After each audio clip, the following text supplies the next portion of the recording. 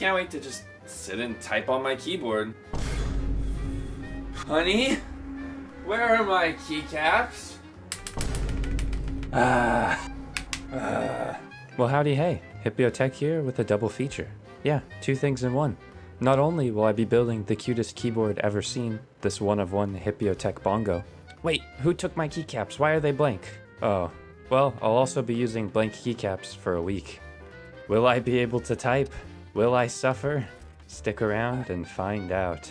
But because this is a double feature, I'll document the build process too, which should be really fun even if you're not into keyboards. Trust me. And I'll be using these Akko rose switches, which, dear God, you guys have asked me to review these a million times. Holy moly, calm down.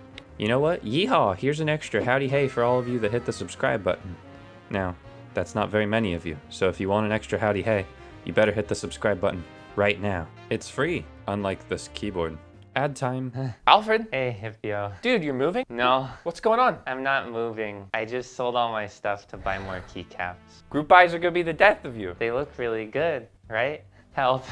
We're gonna run an ad, we're gonna get a sponsor. Let's get you some money, Alfred, let's go. Now, you've probably heard a lot about Squarespace, as it's the #1 platform for building a website online. Now, hear me out. I used it. I actually did use it, and I made a website to help save Alfred, as he spent way too much money on group buys. It was incredibly easy to build. It honestly gave me a ton of tools to do a lot of different things. If I wanted to make an e-commerce website and sell some keyboards, or I'd sell all of Alfred's personal collections, that way he could make a little bit of money, I could, and it'd be very easy to set up with Squarespace's e-commerce section. Go to squarespace.com in the description for a free trial. And if you're ready to build a website of your own and make it go public, then go to squarespace.com/HipyoTech and use code HipyoTech to save 10% off your subscription. All right, let's go save Alfred. So to start my journey towards using blank keycaps, I had to start with a blank keyboard. Or that's at least what I told myself. In this case, I had Awesome Keyboards custom make me a Hipyo Bongo. That's a bongo board, but with Hipyo headphones. They're purple and they're headphones and they're so cute and I love this so much. Now this is an acrylic stacked case, so it's a bunch of stacked acrylic pieces held together with a little like beam thing. So it's actually cut out of a bunch of different pieces of acrylic. This gives it a super cool stacked effect, and it almost looks like a gemstone from the sides, which I really like. Now, if this is not the cutest keyboard ever, I'm gonna need you to definitely comment and tell me what's cuter, as you're 100% wrong, like literally wrong. This is carved in my favorite layout ever, which is the ID80's 75%. We'll get into that layout a little bit more later, but first, let me take it apart with my little magic screw, and then remove layer by layer. Now, I felt really scared here as I thought I was gonna break off one of these pieces of acrylic, but I managed to do it without any trouble. So this leaves us with the plate, which actually just sits as one of the pieces of the case. Next, we have the PCB, which is the ID80 V2 PCB. If you don't know what that is, basically it's a hot swap 75% keyboard, and I like it quite a lot. Now, oh, what's this? What's this? What's this? What's this? Oh, it's Akko roses, you freaking rascals, I finally did it. Yeah, look at me go, woohoo. You guys have seriously asked me to review these switches a million times. Oh, and E1 that lubed them for me gave me a cute little stamp. Now, honestly, as I've said before, these are literally just KTT roses. I cannot tell any meaningful difference between KTT roses, but hey, they're pretty good.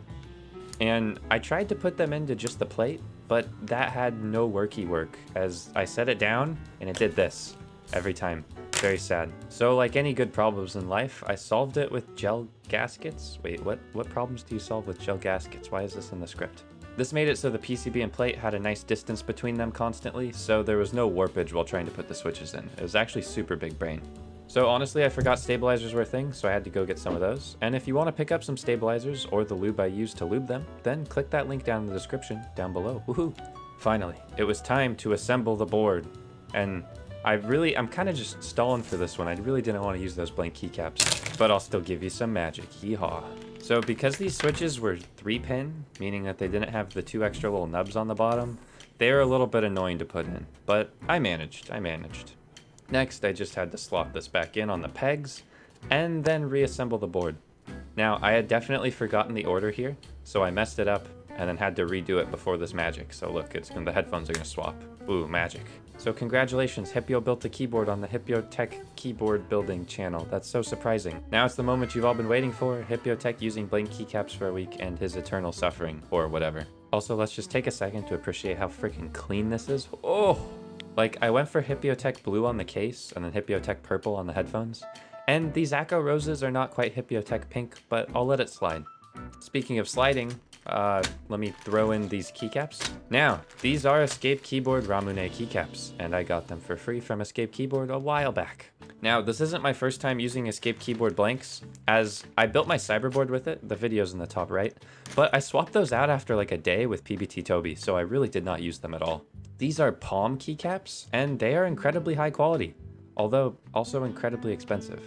They give the board a very clacky sound that we'll discover quite soon. Now, I thought I was pretty up for this challenge of using the keycaps for a week, and I was ready to put them on my board.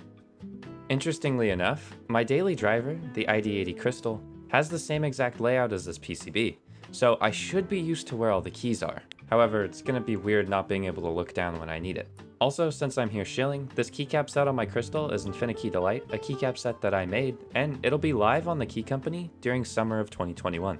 That's pretty soon or right now. Join my Discord for updates. Speaking of updates, it's time to update this board with some... Oh, that didn't work. Okay, it's time to... There we go. Update the board with some keycaps. Mr. Clean, is that you? Oh, no, it's my board. Okay, got it. Yeah, this is honestly one of the most gorgeous boards I've ever built. And it wasn't even $1,000. Wow, that's so nice. But now you're asking, Hipyo, what was your process like using it for a week? Well, it was an absolute struggle. Kind of. So for normal typing, it's actually really easy to use blank keycaps as someone that's used to normal typing. However, anytime I try and press a key like minus or plus or F8 or something weird and obscure, that's when the struggles kicked in. Another example is I'm editing this video right now with this keyboard. Wow, that's keyboardception. And a lot of my hotkeys with DaVinci Resolve are just like super obscure, and it's literally like I can't find them. Where are they? But towards the end of the week, I actually got decently proficient.